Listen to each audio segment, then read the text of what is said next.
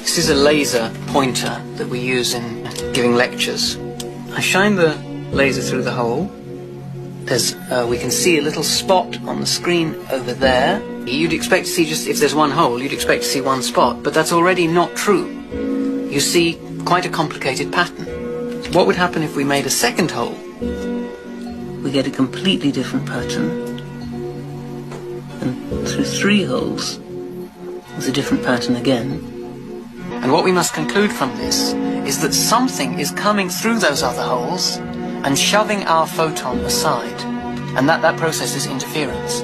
How do I even know who I am, what I am, if there are multiple copies of me? That is the same question that one of a pair of identical twins might say if there are 2 identical twins called Joe and Jack. And Joe might ask, well, why am I Joe and him Jack? Well, the answer is, if you were Jack and he was Joe, you'd still be asking this question. The thing is, the fact of the matter is, there are 2 of you, and they are identical, or they were identical, until they started to become different by having different things happen to them.